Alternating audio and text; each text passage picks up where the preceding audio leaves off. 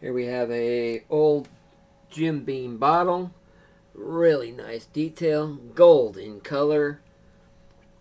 It's got the actual tag still here. Some I've seen where the tag's been taken off, but it's still there. Here's what the back side looks like. Got the seal, but it's been broken. There is no liquor in it. Excellent shape. No chips, no cracks. Here's what the bottom looks like.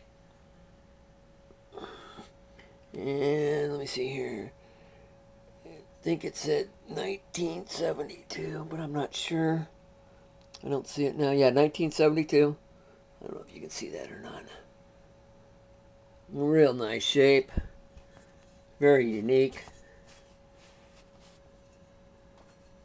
And it is a Jim Beam.